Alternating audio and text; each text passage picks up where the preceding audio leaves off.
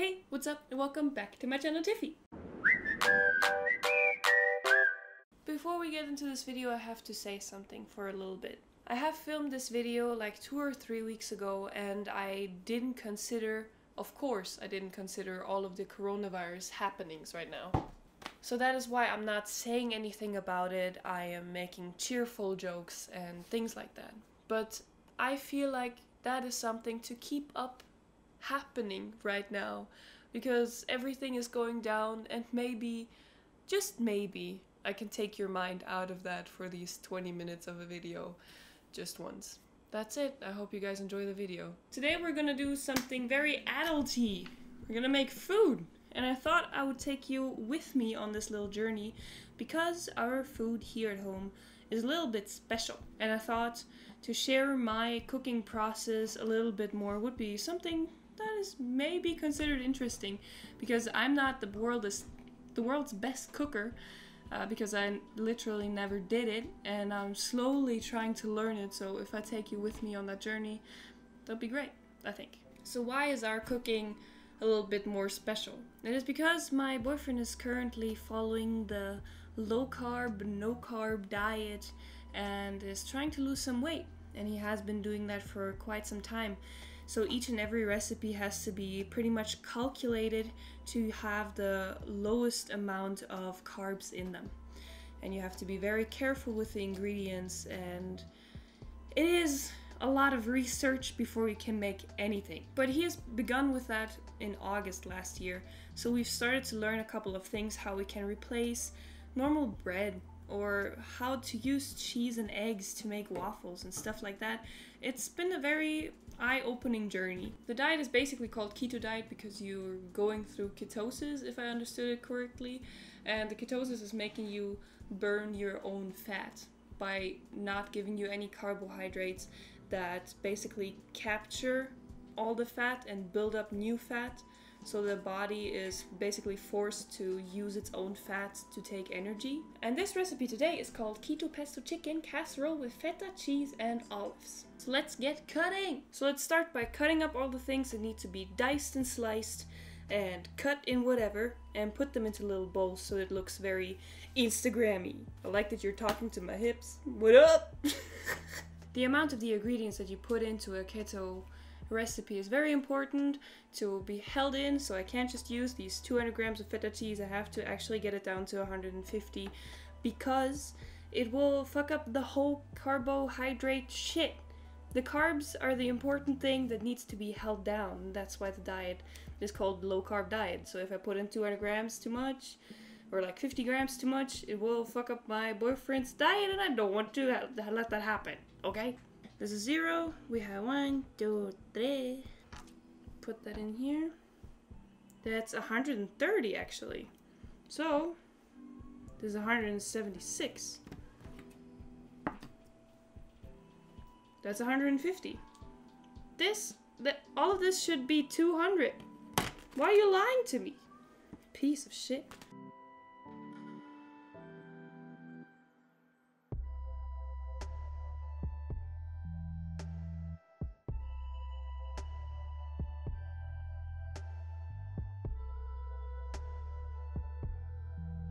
So the olives, we just have to weigh out how much we need of those. I actually bought the ones with paprika inside, but I looked at it and it doesn't seem to make any difference in the carb number or the carb grams per 100 gram, and it sounds okay.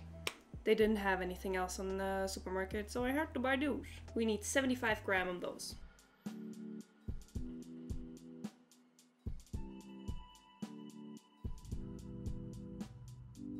So then we need a garlic clove, finely chopped. This is where the mess really begins. I hate getting these garlics out.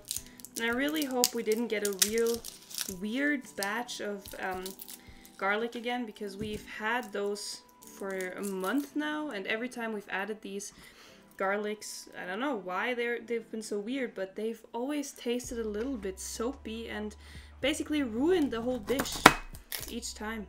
But let's hope that these two new ones will taste a little bit better instead of just ruining the whole taste of it all. But We will see. It's really weird having someone watching me whilst I'm cutting these things. I'm getting really anxious about how I'm cutting things. I don't know.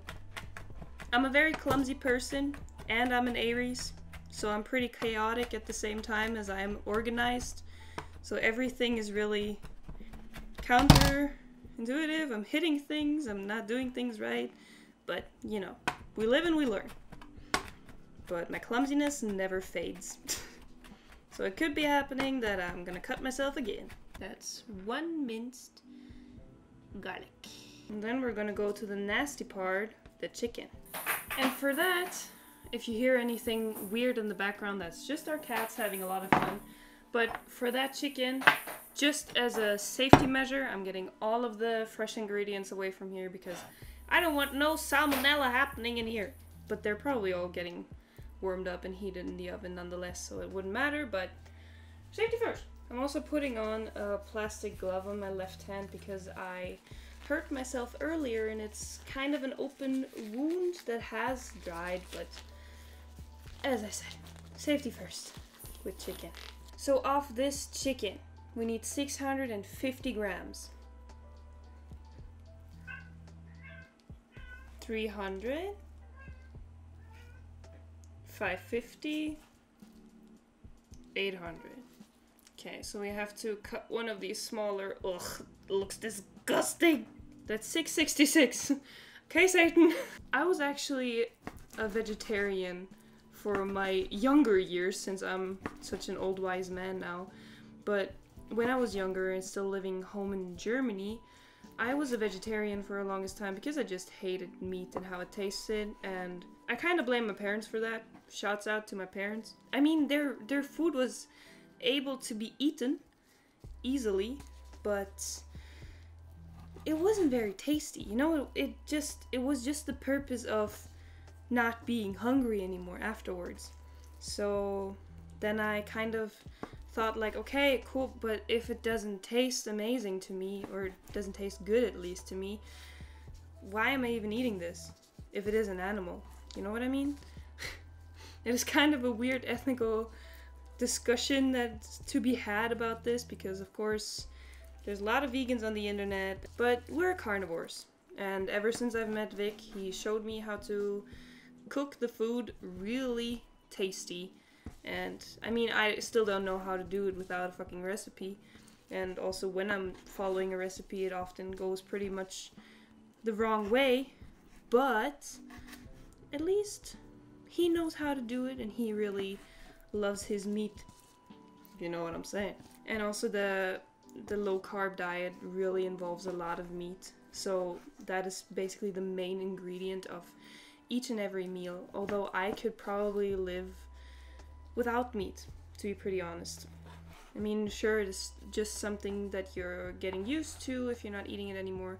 And it was pretty hard for me when I transitioned back into being a carnivore, because I just, you know, I didn't have like a bad feeling, or like I didn't feel necessarily guilty, but I felt disgusted. Definitely disgusted just by the food, you know, when it already was prepared. But I haven't been a vegetarian for 3 years now, and I'm still struggling with it. Chicken is specifically disgusting. The only thing that I find even more disgusting after it had been prepared is fish. I absolutely despise fish. It is so disgusting to me.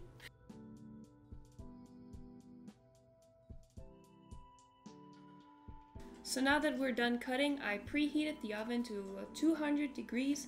I just cleaned the fucking oven, but some meat dripped on it and it just looks disgusting again. Please don't talk about it so it never happened. Okay, cool. So now we have to season the chicken with a little bit salt and pepper. Next step. Add butter or oil to a large skillet and fry the chicken pieces in batches on medium-high heat until golden brown. Hey Google, what is a skillet?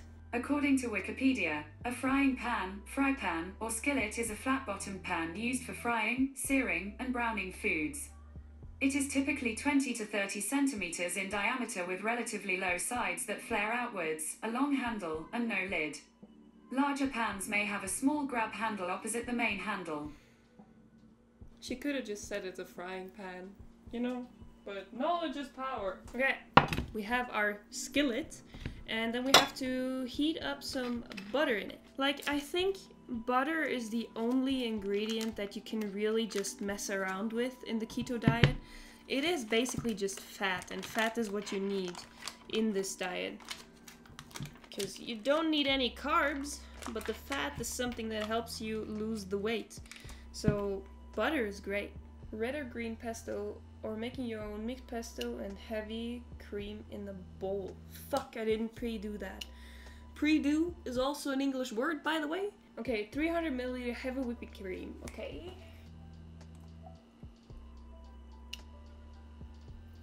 Just a little, I knew it.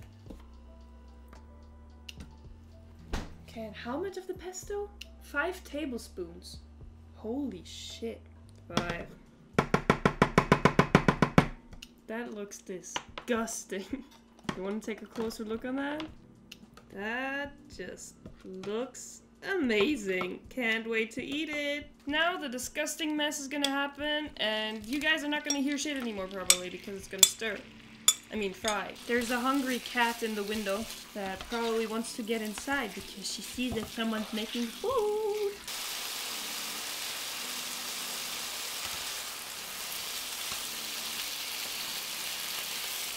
Hey Google, tell me a joke. Okay, here you go. What is a ghost's favorite plant? Bamboo. Tell me a good joke. What do you call a panda with no teeth? A gummy bear. Hey Google, insult me. Getting insult me. Welcome to Feeling Insulted. I am here to insult you in an authoritative British accent. It's scary to think that people like you are graduating from college. Wanna hear one more? Yeah. You want more? I don't know what makes you so stupid, but it really works. In fact, you are so dumb, your IQ is less than your shoe size. One more insult. Sure. Okay, one more coming up. Are you always this stupid, or are you making a special effort today? One more insult. Okay. Naturally, you'd like more insults. You're the reason the gene pool needs a lifeguard. You don't seem to have anything better to do. How about another insult? No. I cannot understand what you said, so typical of you. Just admit that you want to be insulted. No. Not very smart, are you? I cannot understand what you just said. Oh my. Just admit you're a loser and I'll insult you again. No. Sorry, I can't help. The recipe said that these chicken slices should be golden brown, but I've seen them water and I've cooked them a little, or like I've fried them a little bit longer than that. I'm just fearing the fact that these will be too dry if I fry them any longer. And our chicken usually just looks like that. Just happens like that. Maybe American chicken looks a little bit more browner if you have it in the pan for a time. I don't know, dude, but our chicken is pretty white. Also, hey, I'm back. Chicken in America is not darker. I'm fucking stupid. I've showed the video to Vic and he told me, whilst he was laughing to tears, that I just cooked too much chicken or fried too much chicken in a frying pan, and with that the chicken started cooking or boiling in its own juices, and that's why it stayed white, because it was boiling, not being fried and browned on the outside. I am stupid, but also a complete noob when it comes to food, so I hope that's okay.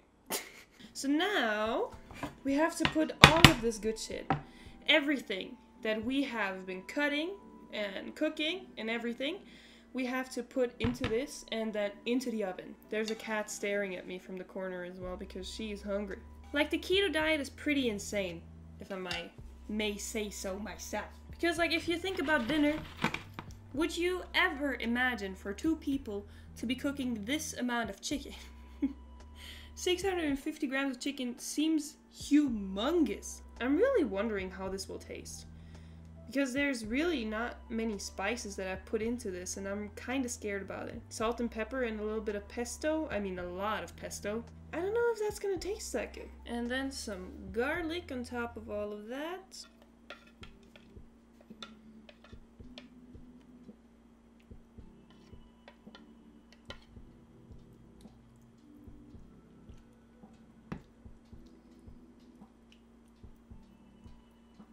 Look at that.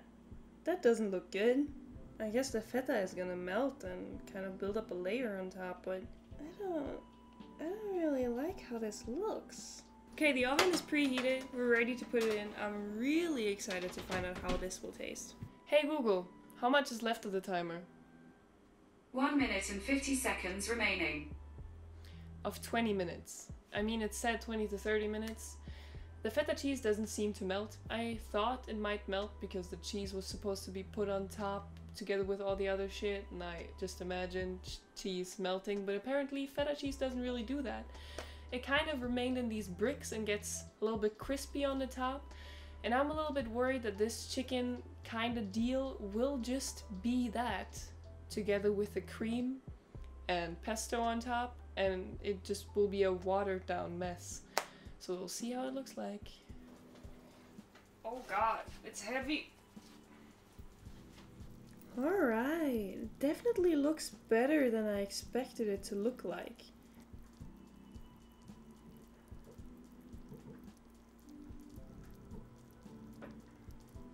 Looks like we're done with this. Everything that I have to do now is just to wait for it to cool down a little bit so all of the fluid's set. That's what I learned by watching a lot of these cooking competitions.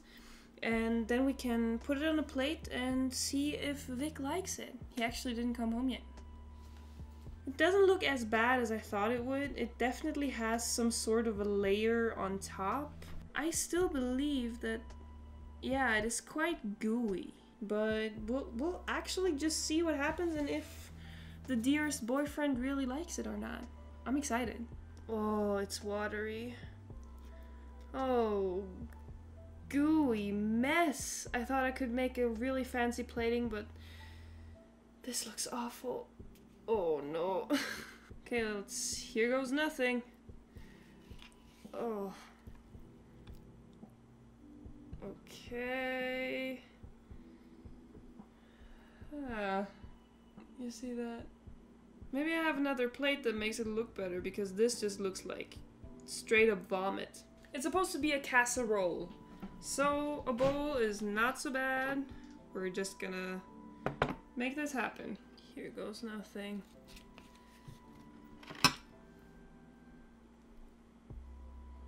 It doesn't really look that bad. I don't know if it's gonna taste good. Leafy greens on top.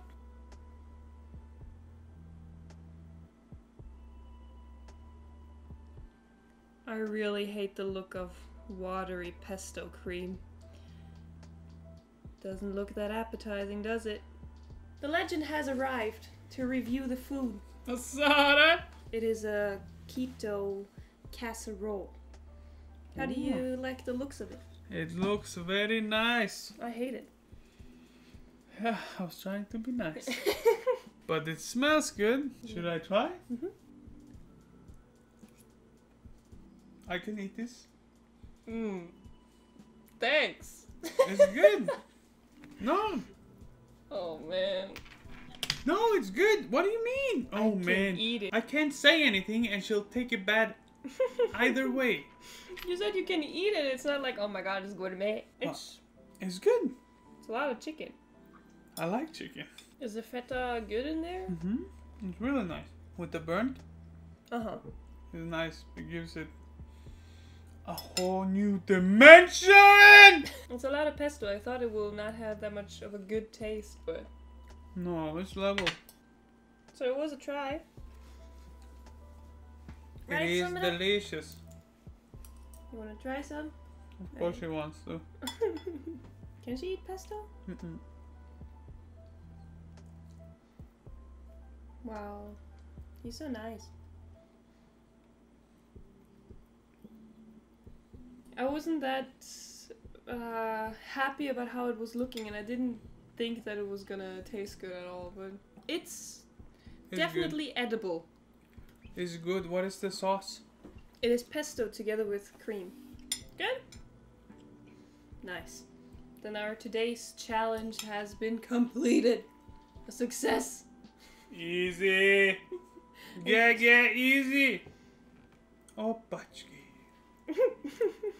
Bye. Bye. Thank you guys for watching, and I'm gonna see you in my next video.